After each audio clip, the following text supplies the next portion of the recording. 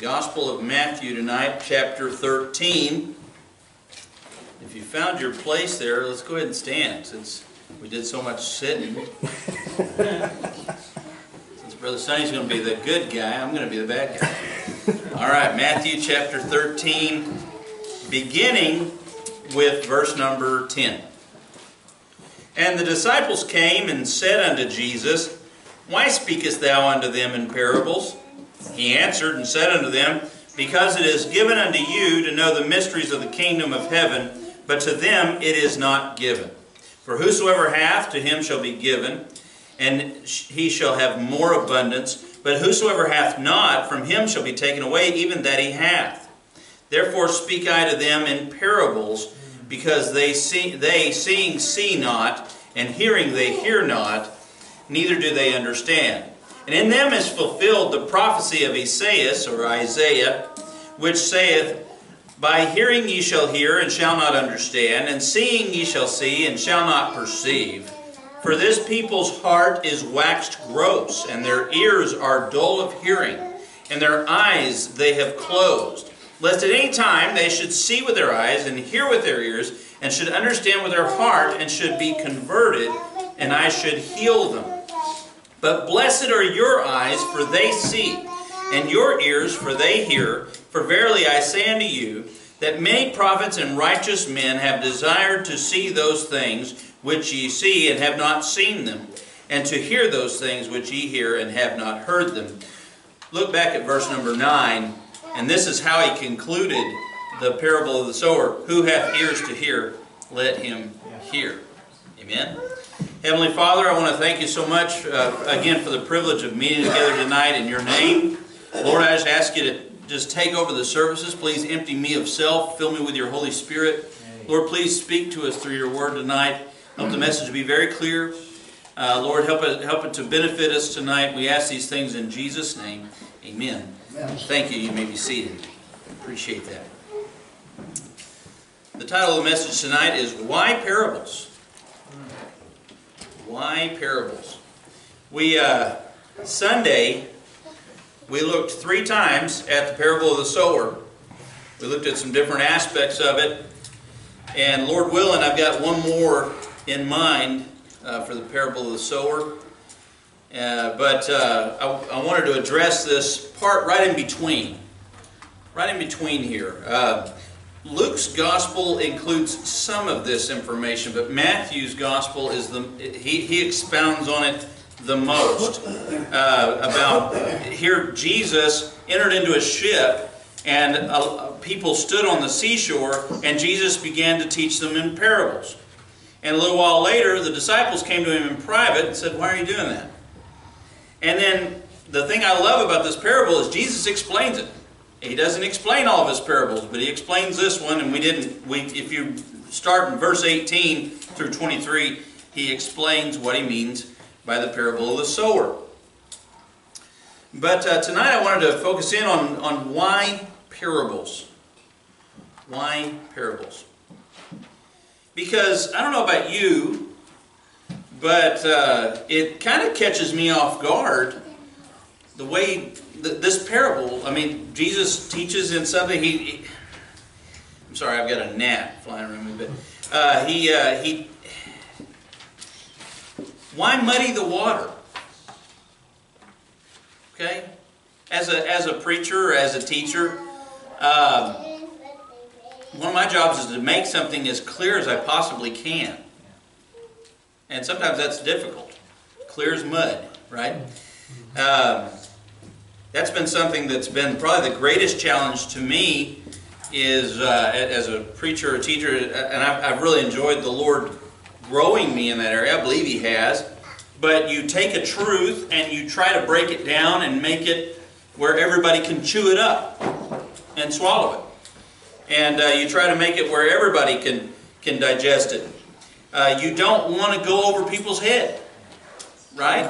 I mean, would the preachers in the room agree with me? Yeah. Anybody that's ever stood before people, you want them to get the truth that you are bringing, correct? Yeah. Sunday school teachers, right? When you're teaching little kids, and you want to make sure that they get what you're saying. So this is kind of odd to me. You know, Because if let's give Jesus some advice, right? Let's tell him how to do things. Jesus, you shouldn't teach in parables. They're not going to understand you.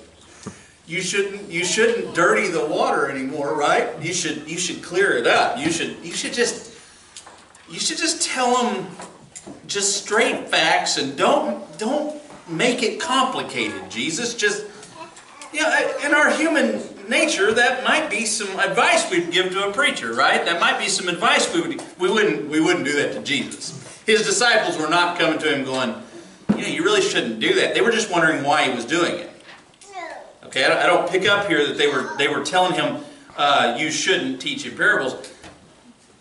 Then again, Peter told him not to go to the cross, so I wouldn't put it past him to do something like that. But it doesn't make sense to me. It just, why do that? Why teach in parables? Why overcomplicate the truth that you're giving the people? Why do that? Why not just tell them straight up what you mean? And so the disciples come and ask him that, and he answers. He answers why.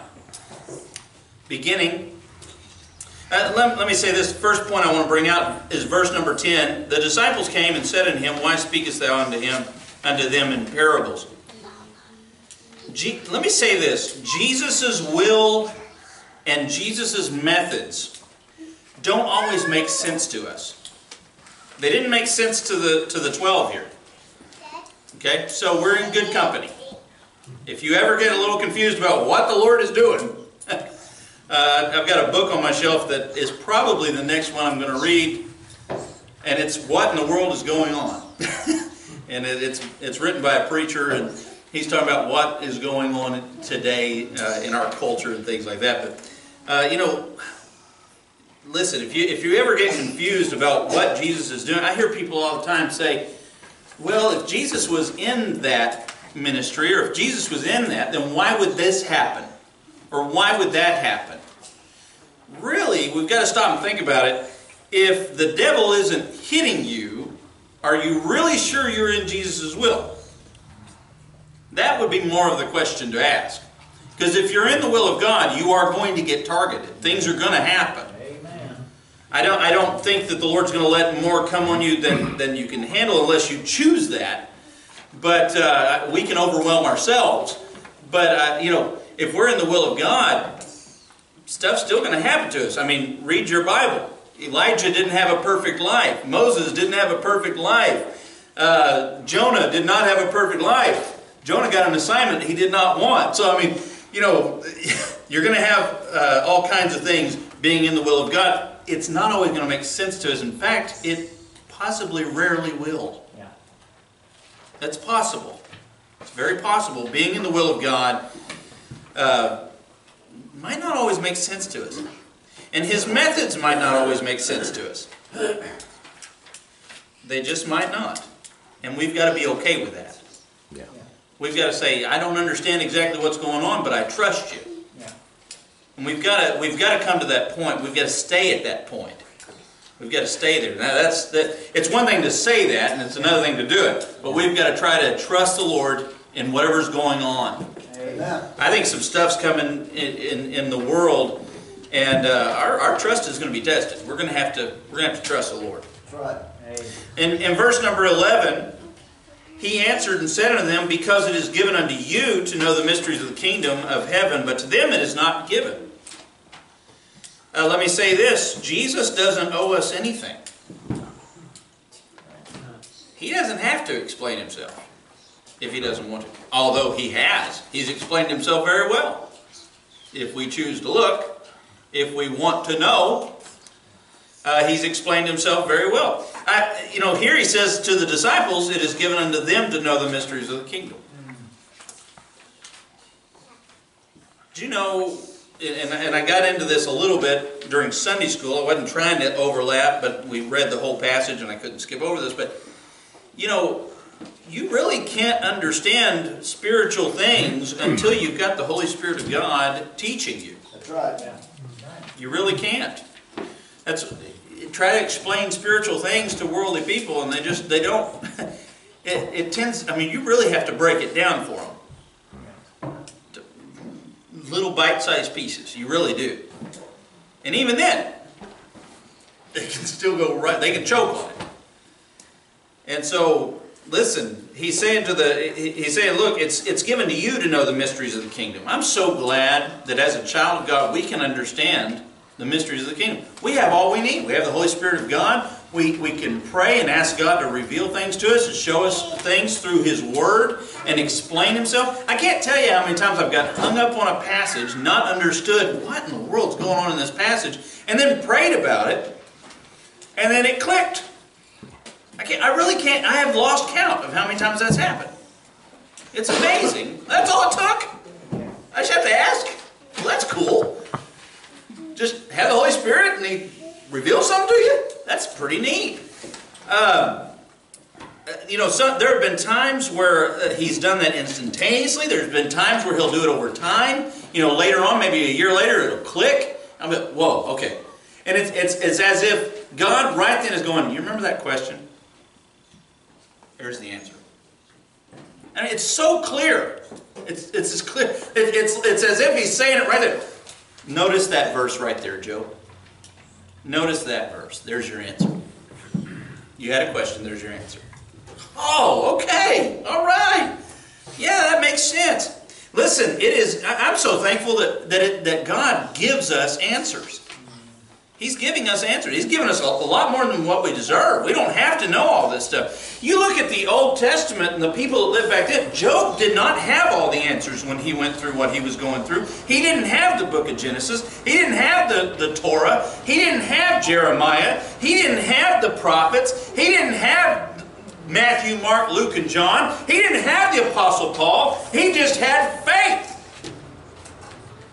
He just had what? Word of mouth. What he had heard from Adam and Eve and you know, the generations going before him. He didn't have all that. I tell you what, it's been given unto us. Listen, he said in verse 17, verily I say unto you that many prophets and righteous men have desired to see those things which ye see. Hey, we are in a privileged position. I don't think there's been people on earth more privileged than Christians of today. The amount that we have at our fingertips. And we're very complacent. I'm not saying all Christians are. I'm just saying as a general rule, it just seems like the majority are complacent. Apathy is creeping in. And it's what happens.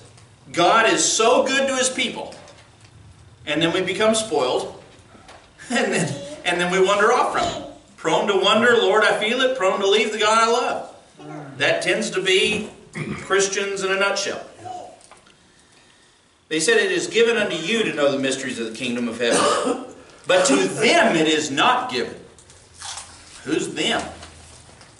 Unto them it is not given to know the mysteries. He goes on, he says in verse 12, for whosoever hath, to him shall be given, and he shall have more abundance. But whosoever hath not, from him shall be taken away, even that he hath. And I believe that principle, that's a biblical principle, that applies everywhere. Okay, can I tell you, natural man doesn't agree with that. Natural man says, sorry, this gnat is killing me. Natural man says, hey, I don't have, so I'm a have-not. Let me steal from the haves. That's what natural man says. Natural man says, I didn't work for it, but I should have it anyway. That's man's nature. And you're seeing man's nature all throughout America today. It's envy and greed, and that's man's nature. But can I tell you, and this principle applies in so many different ways. You take somebody who's got a lot of money, they start investing it, guess what they're going to get more of? Money. Because they have, and they're lending it out, and it's growing, and you'll see it multiply. That principle applies in finances. It does. To stop that principle, you actually have to steal from that guy. You would actually have to do that. I'm just saying, that's just common sense. you would have to steal from him. Or he'd have to be foolish and make bad investments or something of that nature. But I believe what this is talking about, I believe the main thing he's talking about right here is the Holy Spirit of God. If you have the Holy Spirit of God, let me say it like this. If you have salvation, if you have the salvation of your soul, guess what? It won't ever stop. Like, God is not, you're not going to outgive God. All right? He's going to keep giving you and giving you and giving to you and giving to you. He's going to keep blessing you and blessing you. I am not, it can be financially, but I'm not talking necessarily about that. I'm talking about like peace and joy and love. I'm talking about, hey, listen, there's going to be rewards in heaven. We are not going to outgive God. Hey. Listen, what was the difference in verse 11? Well, here's the disciples. They're saved. Here was some lost people listening to the message. One's a group of haves. They have salvation. They have the Holy Spirit of God. The other group's a group of have-nots. And this group is going to walk around blind. This group is not going to see. Even though they've got eyes to see, they're not going to see. And even though they've got ears to hear, they're not going to hear. They're not going to really hear. They don't hear spiritual things. They don't see spiritual things. All they see is carnal things. All they hear is physical things. That's all they've got on their mind. That's all they can comprehend. But the haves, they've got the Holy Spirit of God saying things to them. Amen. They've got the Word of God going on in their heart and going on in their mind. And when things happen in their life, they filter it. It goes through a filter. And the Holy Spirit of God starts pointing out, now here's how you take that. Carnal people don't have that. I'm going to pick on Johnny. I'm not really picking on her, but she's constantly asking me, Joe, why do family members, why do friends, why are they going in the directions they're going in? Because they don't have. I mean, I hope they're saved. I hope they're just ignoring the voice. I hope they're ignoring the Holy Spirit. That's bad enough. I mean, that's better than not having the Holy Spirit. Amen? Yeah. Right. But a lot of times they don't have. They're not when things are happening in their life, they're not filtering it through the Holy Spirit of God. They don't have that Holy Spirit going, don't go that direction. You belong to me. You go that direction, there's going to be some payment. There's going to be some tough times. They don't have that. For whosoever hath, to him shall be given, and he shall have more abundance. See, think about this. If you have the Holy Spirit of God, you're going to heaven. That's a done deal. You're sealed by the Holy Spirit of God. So you're going to heaven. Yep. You go to heaven, life is just going to get better and better every day. Like, you won't have bad days. I'm reading a book right now, and one of the chapters is on heaven. And man, it's exciting. It is exciting, the things that possibly are coming in heaven. We know some things for sure, but a lot of it, I mean, we're speculating and things. I'm on a diet. And I'm doing good. I've lost 11 pounds. Brother Mark, air high five. Cheer me on. But you know, I'm looking forward to having a new body where I can eat whatever I want, as much as I want, and not gain a pound. Yes. Perfect metabolism. Amen. Amen. I'm looking forward to that. I don't know that. I just know Jesus ate. He ate food. I'm just going on what he did. And I think we're going to, I think heavenly food. One thing the author said in his chapter on heaven, he said, I wonder what angelic cooks, what angelic food will taste like. And perhaps we'll get to taste manna and things like that. Hey, I don't know for sure, but I'm looking forward to it. That's going to be pretty neat. That's going to be amazing. Listen, whosoever hath, to him it's just going to get better and better and better. It's just going to get better and better and better. I'm so thankful for that. I'm so thankful that it's not just this life. Because if it's just this life, it's just getting worse and worse and worse. Even if you're bettering yourself, it's still getting worse and worse and worse because you're not getting any younger.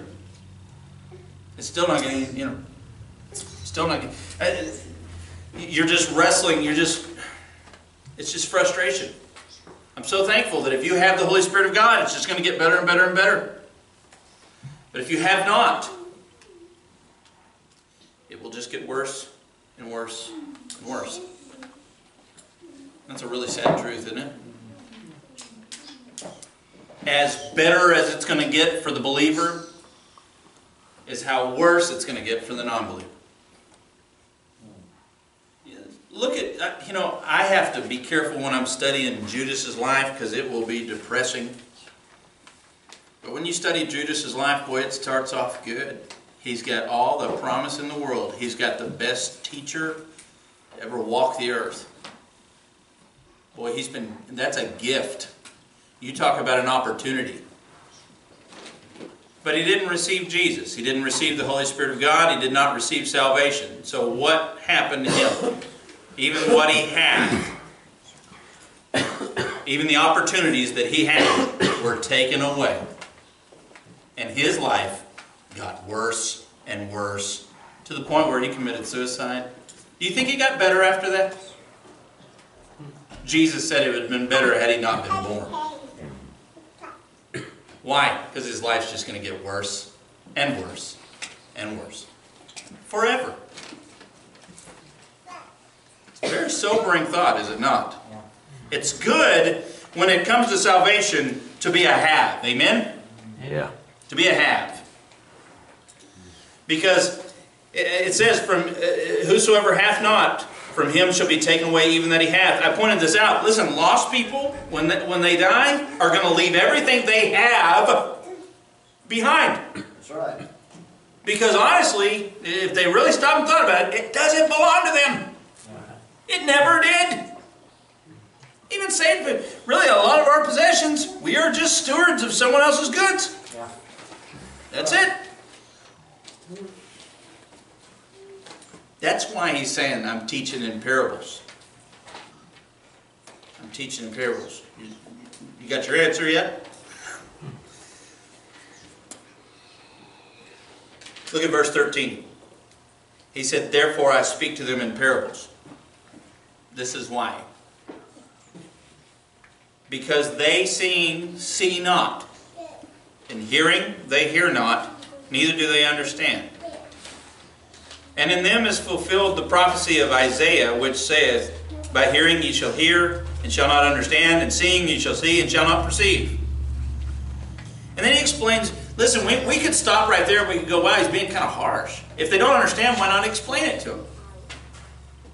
We could stop and say that, right?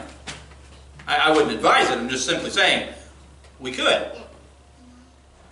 But then he goes on and explains further in verse 15.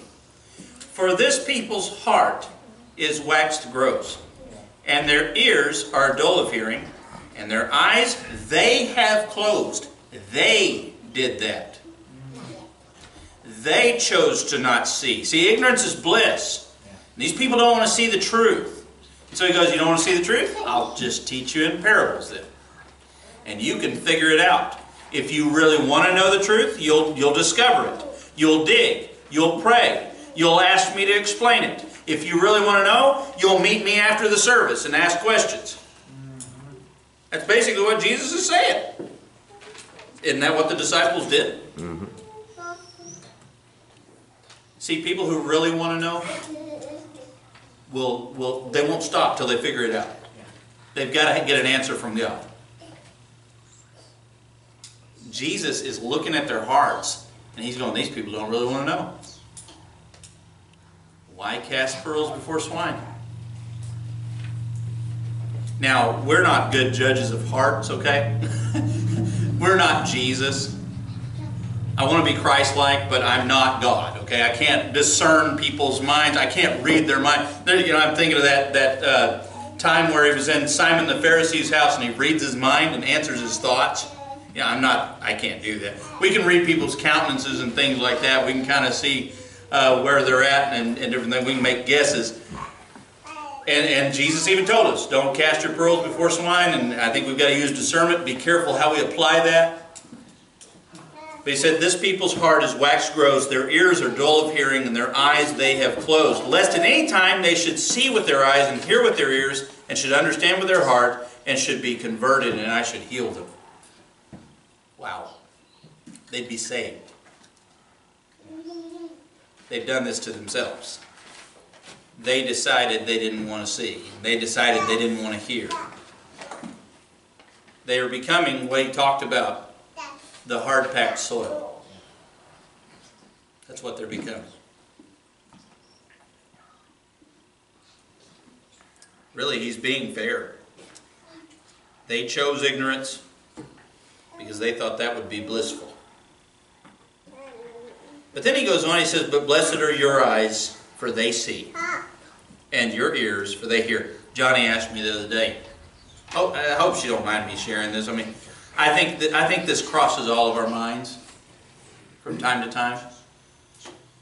But she asked me, she said, Joe, are we right about things? Are we right about the different stands we take and things like that? Are we right? I believe so. I believe so. And she just said, you know, because you watch all these people out here, and they seem to be doing good. Like they seem to be well off. These people who aren't living for the Lord. And she wasn't serious, okay? We were just having a conversation. And I know exactly what she means. Because you look at worldly people and it looks like they've got it all together, don't it?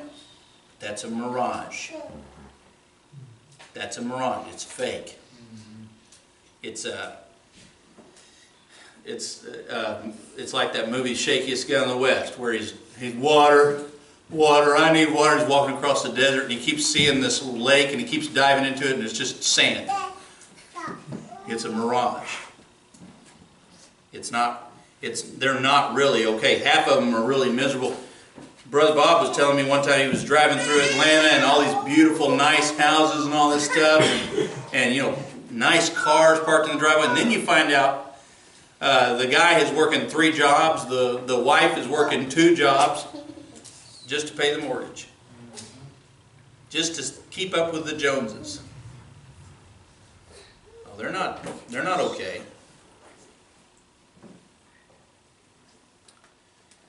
Yeah. Here's what I'm getting at. I believe we're seeing clearly. I believe we're hearing clearly. And I believe a lot of people just in general are just closing their eyes and tuning out their ears. I don't believe everybody is. But I believe a lot of people are. I believe the majority of people in Jesus' day did that. I believe the majority of people did not listen to him and did not want to see. I think we're getting close to the same stuff. I think they did the same thing in Noah's day. I cannot imagine preaching 120 years, the same message all the time. It's going to rain. Didn't it rain, rain, rain, children? No, I've got to quit. But the same message all the time. It's going to rain. 120 years. 8 people.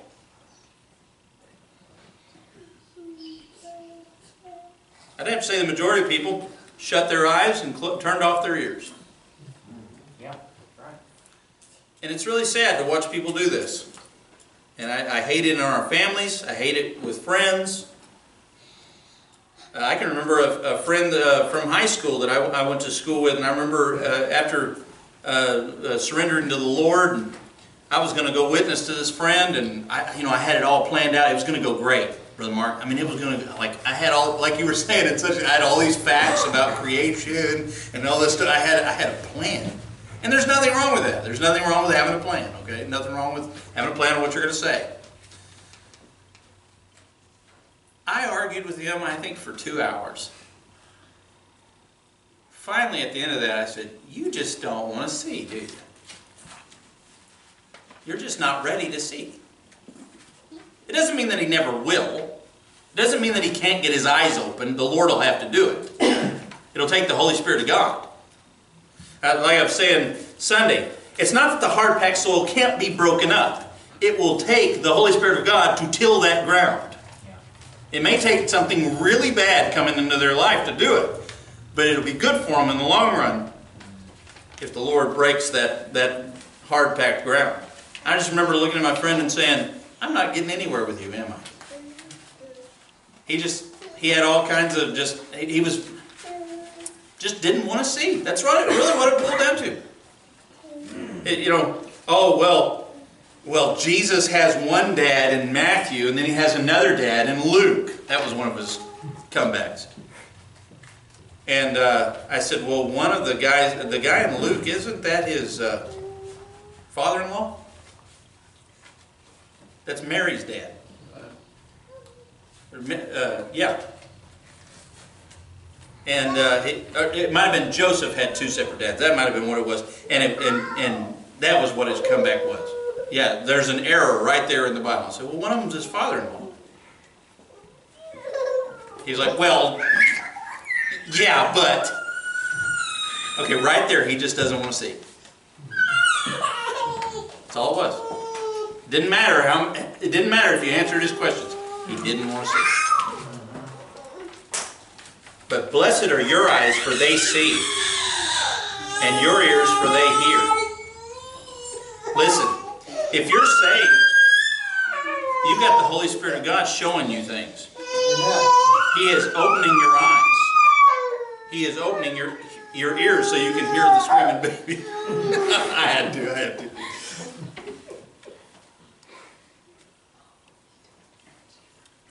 Why parables? I believe to accomplish two things in closing. To conceal from those who either don't want to or aren't ready to see. To conceal from people who don't want to see. To reveal to people who do. That's why parables. To conceal from people who don't want to see. And to reveal to people who do. Because if you really want to see, you'll look.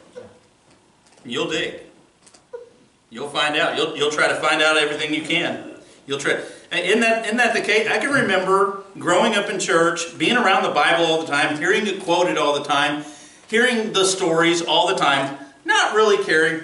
I cared a little bit, and I retained a good amount of it, but I didn't really get it until I wanted to. And when you want to, boy howdy, the Holy Spirit of God will come in and He'll start showing you things. And you'll start to get it. Right?